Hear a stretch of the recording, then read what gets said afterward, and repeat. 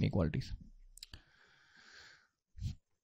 Log to the base 2, 3x minus 1 by 2 minus x is less than 1. Fine. So first of all, log to the base 2 of a negative number is not defined.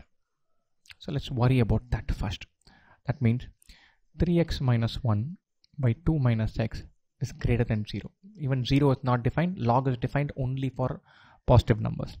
Or x minus 1 by 3 by 2 minus x greater than 0. X minus 1 by 3 by x minus 2 less than 0. For log to be defined in the first place.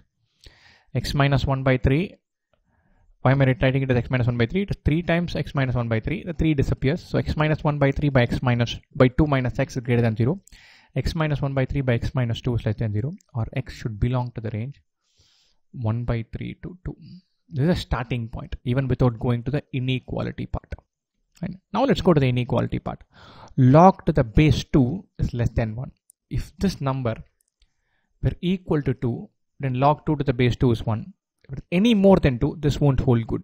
So the second inequality we're dealing with is 3x minus 1 by 2 minus x is less than 2. 3x minus 1 by 2 minus x minus 2 is less than 0. 3x minus 1 minus 4 plus 2x by 2 minus x is less than 0. 3x plus 2x is 5x minus 5 by 2 minus x is less than 0. Or x minus 1, I'm removing the 5 by 2 minus x is less than 0. X minus 1 by x minus 2 is greater than 0. It means either x is less than 1 or x is greater than 2.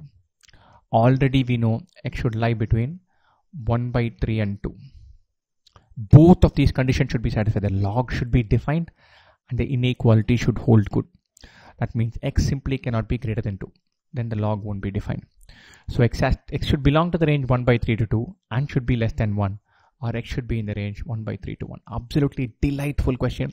Any question with logarithm, you always have to worry about the log being defined in the first place. So don't let that go.